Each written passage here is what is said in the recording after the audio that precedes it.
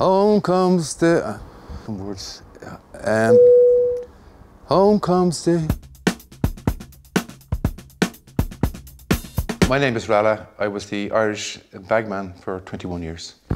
Label your luggage. I remember Paul O'Connell, his trick was to always tie green sock on his bags.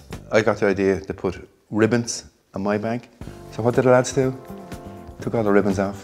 When travelling, bring something good to read. This is good to read. Don't forget your passport. I used to have all the passports in the bag. Talk about being in a sweat. Like if I lost that bag. Get a nice room. They always gave me like a suite, because I would have a lot of gear there. Then the lads would drift in and out. Like another time they blue tacked all my gear onto the ceiling. All my gear is up there. Get there early the day everybody's been waiting for, match day. Myself personally, I would have been on location minimum 5 hours before the team arrived. Try and get there for the warm-up, because the lads would love to see people cheering for Ireland in the stand. Believe me, they will love it. Play your part.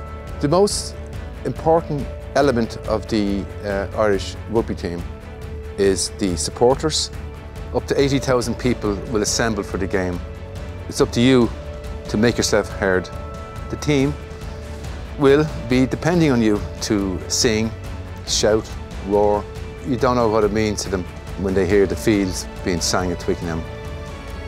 We'll be there cheering for you. Good luck.